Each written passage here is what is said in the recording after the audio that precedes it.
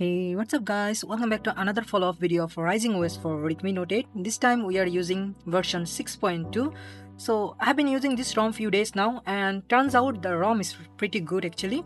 So about phone, Android 15 and the Rising OS version is 6.2 stable and this is an unofficial version.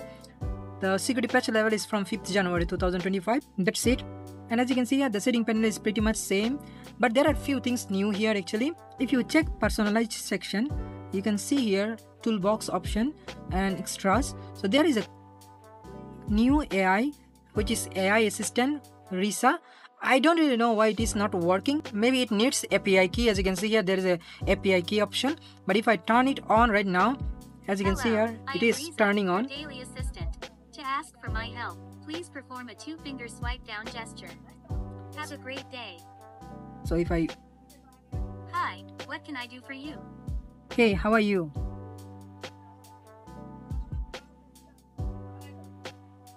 Sorry, I'm having trouble staying in touch with Gemini. So as you can see here, it is having some kind of issue and it can't connect with Gemini. Maybe we need API key to access this RISA AI. There are other things which are really good, like we are getting game space here and there are a lot of options like for blocking the notification and disabling the gesture, all those things.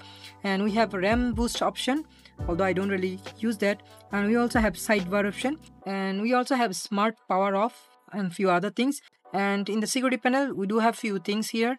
And in the spoofing panel, we have spoofing for unlimited photo storage, which does work, and enable GMS spoofing and also enable per app spoofing. So those features are available. In terms of customization, you are getting a lot actually. So we do have theme section. We can modify as we like. Everything we can be changed.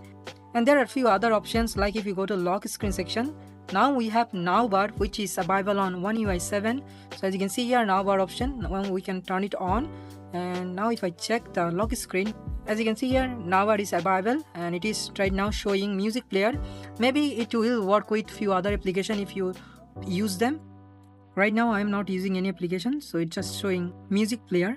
There are a few other options. We have colors option. You can change the colors, face and few other things. So pretty good actually, pretty good selection of customization.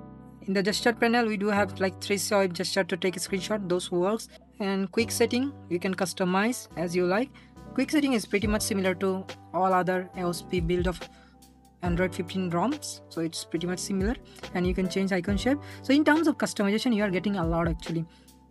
In terms of network and connectivity, I haven't really faced any kind of issue in terms of connectivity. I did try phone calls and messaging, but I did not use any kind of recorder here. Many of you ask me recorder works or not, but I didn't really try that. In the display section, we have auto brightness and other functions, so those are available. In the wallpaper and style section, more wallpaper. We don't really have AI wallpaper here, but we do have pre-installed wallpaper which are really good, and we also have nothing wallpaper, which I'm using right now. App section, notification, sound and vibration, storage, battery. So battery backup is really good on this ROM. I've been using this ROM 3 days now, straight 3 days, and the battery percentage is still 44%, and it's really good because I was uploading photos to my Google Photos unlimited storage. More than 48 hours the photos were uploading, so still the 44% is really good. And also we do have all other options, as you can see here, battery states, light and charging control, all those. And I'm using this device is now in performance mode. And in the system section, we have few other things, and also we got Xiaomi parts option here. And if you go to security and privacy, we do have both face and fingerprint unlock, and all of them works perfectly fine. So fingerprint unlock, as you can see, slower side but works well. And face unlock, let me check. So as you can see here, unlocked by face.